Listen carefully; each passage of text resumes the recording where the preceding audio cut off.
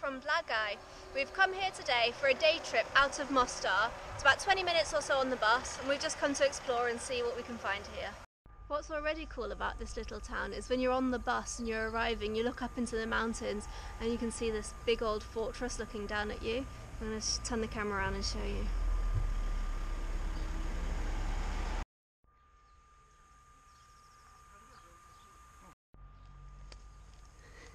We could hear some random rustling in the trees, and this is what it is. Hello?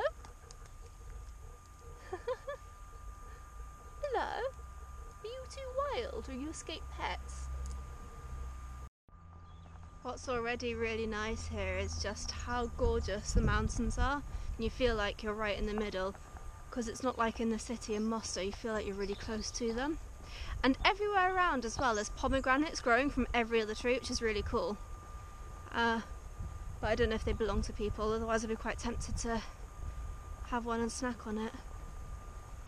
When we got off the bus, we basically came down the first street that turned. We walked down, you can hear the water. Not what I expected, though. No, it's not. It looks like a water bridge or something, doesn't it? Yeah, look at this.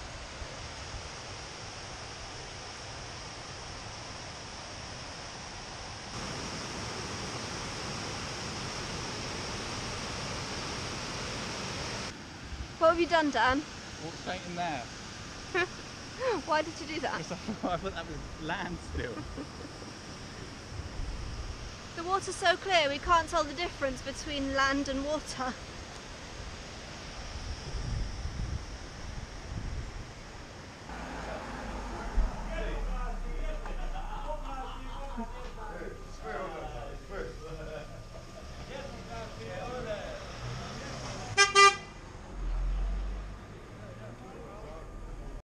There's only really one thing that people come to Blagaj for, and judging by the sudden more amount of people, is that a good sentence? That's not a good sentence. Judging by the sudden influx of people. And the little tourist shops, I think we're getting close to it.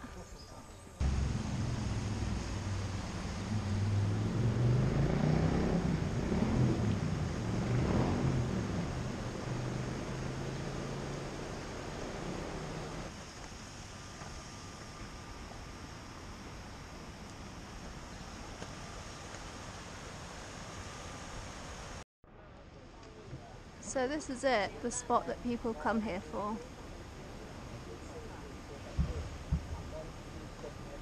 And if you want, you can even get a little boat ride into the tunnel with that guy there.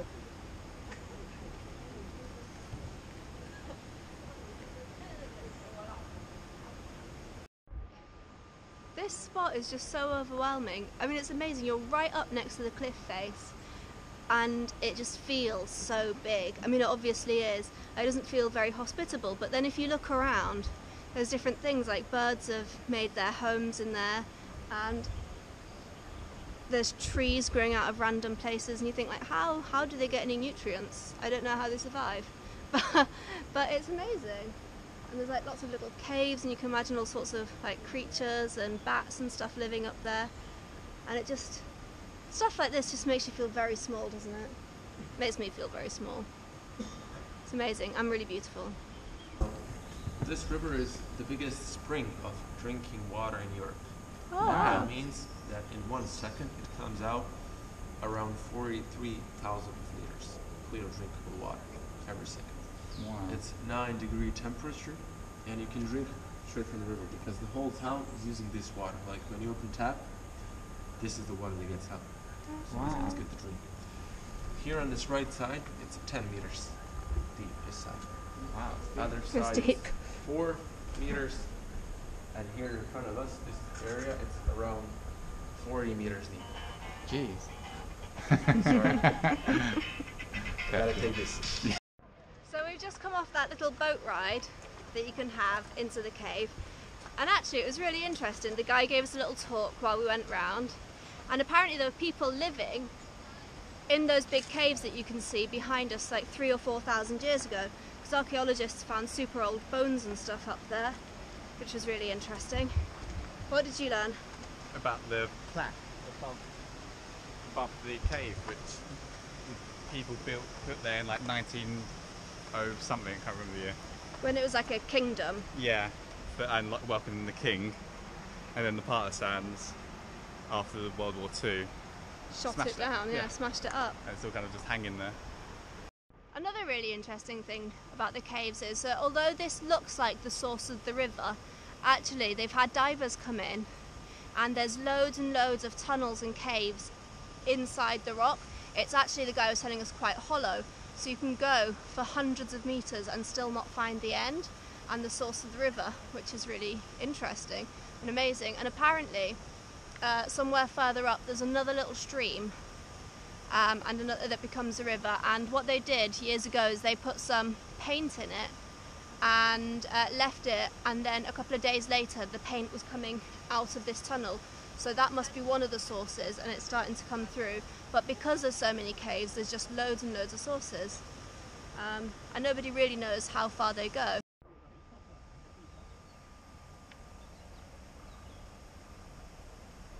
A little tip, it's cheaper to get a coffee here than it is in Mostar. So cheap in fact that you can get the bus here from Mostar, get the coffee, and still save money. Voila!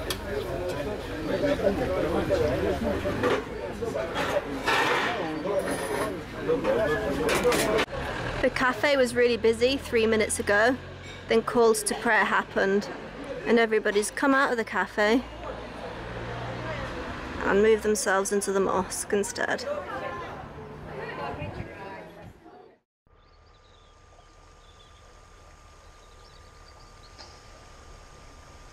We were walking past the mosque just as prayers finished, so we hung around for a little bit and then were invited to come inside.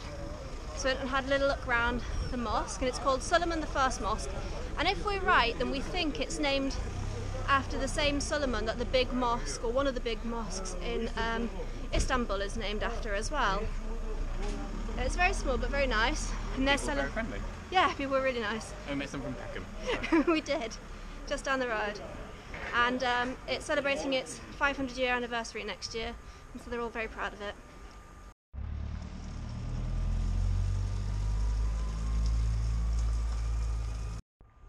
Before we head off again, we're just having a little walk through the cemetery. It's in a beautiful spot, it's really peaceful. So we're just going to have a little walk around. I'll tell you the true reason why we're here.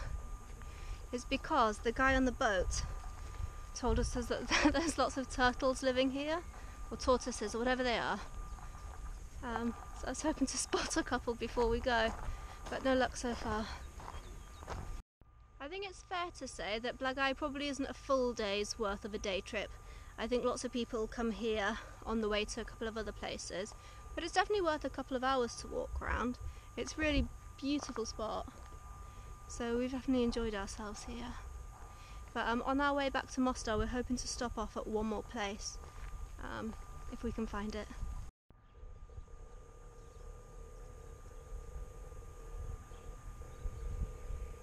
We were waiting at a bus stop for a little while, but it was telling us we'd just missed a bus, which we didn't think we had because we didn't see one go past us at all in the opposite direction. So we're not sure how reliable the timetable is, so we've just decided to walk for a little bit, and hopefully at some point a bus will come past us, because it's a little bit of a walk to Mostar. But while we're walking we can just enjoy the view and the sights. The place we were going to possibly try and go to is an old, an aircraft hangar, where they used to keep aircrafts during the war. But with these buses being so unreliable and a bit higgledy-piggledy, we're not quite sure whether or not it's worth getting off the bus to go and look at it, then to come back and find we can't get back into town for ages. But maybe we'll still do that, we'll see how that goes. But it would have been interesting. I think if you've got a car, it's definitely worth popping into and having a look, as is the castle if you've got a car, because I don't think walking it's an option really.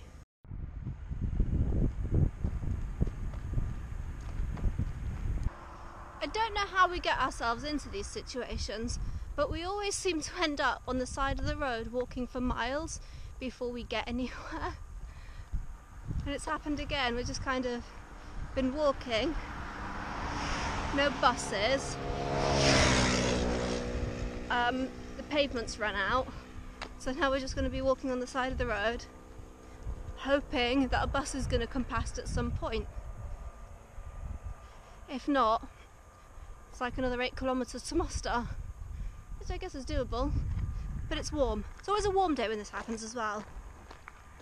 A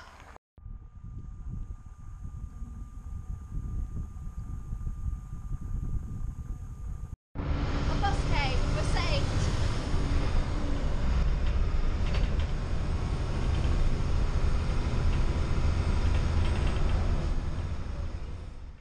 So that concludes our time in Mostar and also our time in Bosnia, and for me Bosnia has been a massive surprise because I went in with no expectations. Good fun. It's been good fun, but it's also gorgeous. Bosnia is so beautiful. So if you ever get a chance to go, I wholeheartedly say go. It's really good.